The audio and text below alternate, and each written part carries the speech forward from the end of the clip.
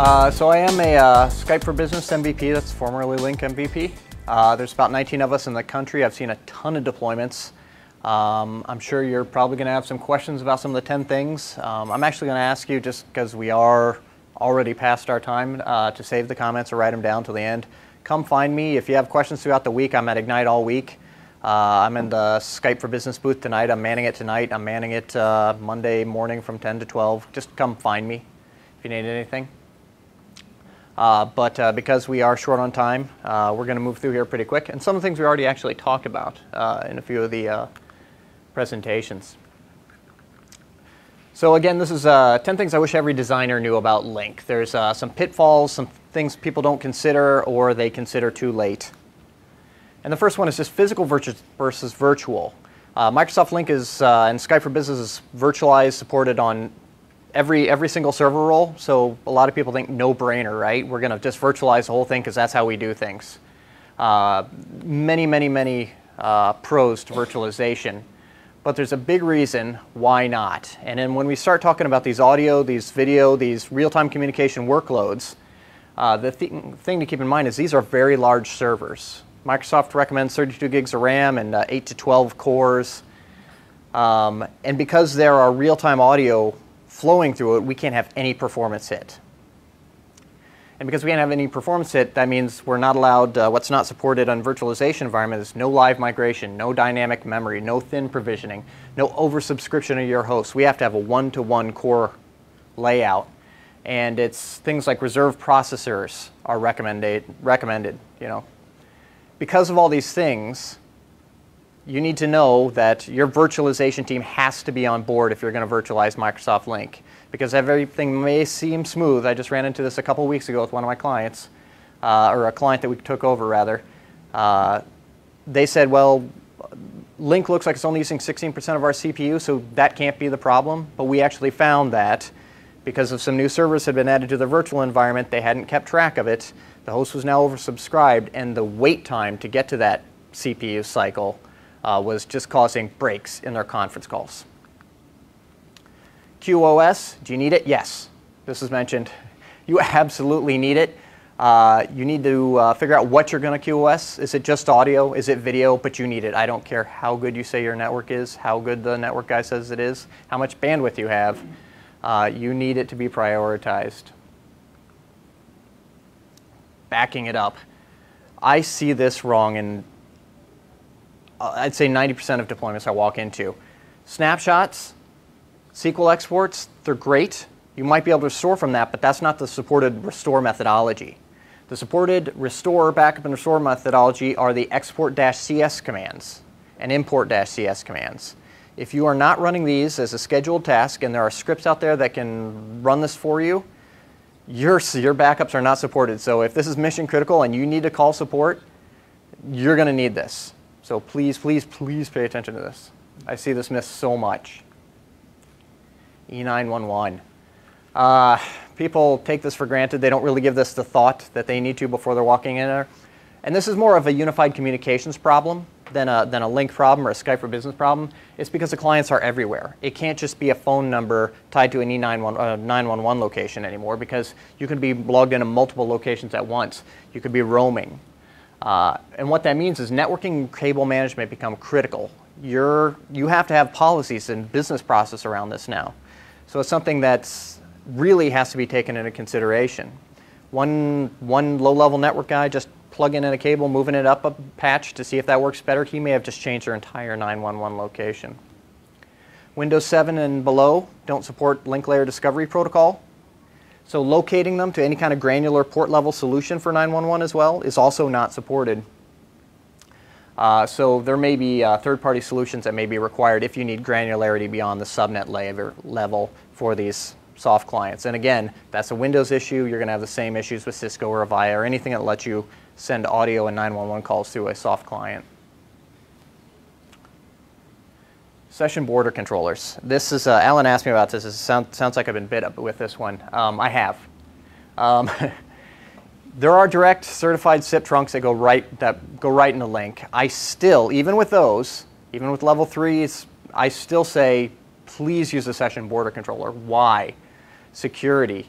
You know, it's your firewall, flexibility, it's your router, your ability to route between different devices and do SIP header manipulation and things that you may not realize you need. It lets you change telcos later without, or add backup telcos later that may not be directly supported with Microsoft Lync. I actually have a client this last week. They are moving data centers, and they found out that their client, who said they were supported with Lync in the past, now says they no longer support SIP over TCP. They only do it over UDP because they changed their backend. So now as soon as they move their new data center, they're going to have to get the session border controller now. The project is slowed down. There's all kinds of additional ramifications. Plus, it makes up for additional missing features. Things like music on hold, for example. You've got Lync expects the clients to perform music on hold, and there's a lot of phone endpoints that just do not support music on hold. AudioCodes, session border controllers, IP gateways can handle that. They can tell when a call has been put on hold. It's right in the SIP packet, and they can play that music on hold for you, so you can have that consistent music on hold experience, even though your clients, your Lync clients, may not support it. Things like ELIN gateway for 911 purposes, again, critical. Quickly, understand what you're replacing. If you don't know what you're replacing, if you don't know how it's used, if you don't know if you're replacing all the functionality or if you are taking it away, your best case is that your project is going to be slowed down. Your worst is that it's going to come to a complete stop. So when you're looking at those phones, perform those full station audits. Figure out what your business processes are and how they're going to change. In that planning stage, remember Scott was here talking about the different life cycle. In that planning stage, make sure you understand this before you begin the deployment project. User adoption. This is another one we already talked about. This is big. It's more than just an IM and a phone. So make sure your users know the capabilities that are available to them. It's a very exciting, you heard people are like really excited to get Lync and get rid of their old phone. So it's not too hard to build excitement, but just letting them know what they're getting can build excitement. Do not overwhelm them with information, otherwise they're going to glaze over, and the day you cut over, they're just not going to know what to do. There's going to be a negative perception, and you're going to have to battle that for the next few years. So let them know what they need to, but not too much, and then afterwards, throughout the user adoption, continue the training. Give them those advanced features, maybe the best conference calling like a pro, or effective conference calling. You know, don't have the light source behind you so you're a shadow, or things like that. And again, you can monitor the adoption through these different, directly through Microsoft Lync. Make use of the management shell, the PowerShell. There are, review the TechNet gallery. There's tons of scripts out there that can make your life easy. The one I mentioned with backups. I've developed one, and actually a GUI interface for dealing with common area phones, which is something that you can't find in the control panel. It's only available through PowerShell. But I find a lot of admins that just say, I don't like the PowerShell. I don't want to deal with it. So they won't work with these common area phones. We have GUIs for this. So please review the TechNet gallery. You're going to find just a huge wealth of wonderful tools out there. Monitoring. SCOM's great, but there's so much more. There's for VoIP quality, things like the AudioCodes Session Experience Manager, SEM already mentioned, it's huge. You can actually tell, you know, where in your network the call quality issues are occurring. You can kind of see, especially if you're using AudioCodes phones, if you're using that one voice type of solution, you can really detect where those call issues are. But just the third-party monitoring tools, the SCOM, SolarWinds, Nectar for your network, native SQL monitoring, really take a deep dive. Don't just let it sit there.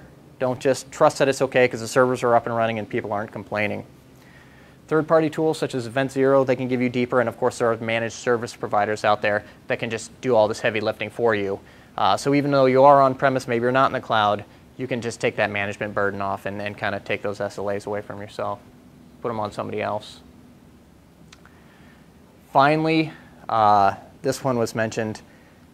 Lync takes a best-of-breed approach. So they don't make the hardware. They leave that up to these other parties. But know that there are many, many models to choose from that are Lync optimized or qualified.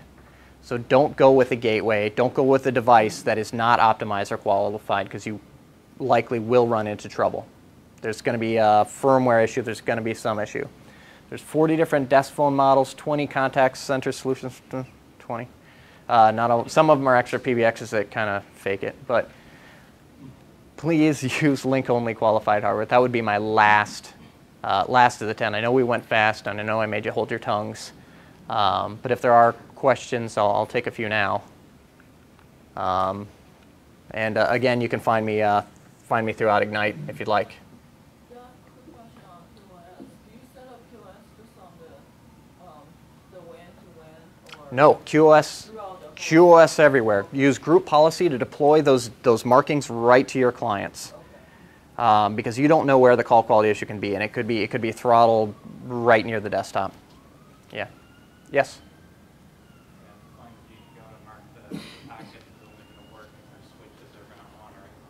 That's true. Yeah. You gotta make sure your switch is on it, and make sure that everybody says, oh yeah, our QoS is fine. We put it in place. But the prioritization, the bandwidth allocations just never seem to be right. So sometimes the things like the SEM can turn those things up for you, and yeah. The developer tool that you talked about, or the free tools, are those vetted in any way to make sure there's nothing malicious in them? Nope. Okay. No, those are so the PowerShell tools. There's third-party tools, and they're from big companies, and they're respectable companies. The PowerShell tools, no. I don't have anything malicious in mind, but. No, but there's no one monitoring to make sure that the code is safe, right? It's all up to the end user to make sure. It's all up to the administrator. That's what but if you look at the tool, if you understand PowerShell enough to look at them, they're usually pretty short. These aren't like 40,000 lines of code. These are couple hundred lines of code, and you can zip through and see that there are no calls to outside services. They are just basically exported this or show off GUI front end for that. Yeah. I just have one follow-up question. Yeah. I do use the export tools for backing everything up. Yep. But I don't know how to validate that the backups work properly and the data is good. If it runs and successfully runs, then I'm good, or is there something I should check on after? Okay, so another thing. I stopped at 10, but a lab environment where you are testing the restore of this, make sure that it's extremely rare to see Lync fail. But know that you can restore it from scratch, from the ground up if you can, and just do that in a virtual lab. Make sure that you've been through the process once or twice, so that when that disaster does strike, especially when we're talking about a phone system, that you're not Googling, that you're following your own instructions, and run those drills. All right. Thank you, Anthony. Thank you. That's awesome.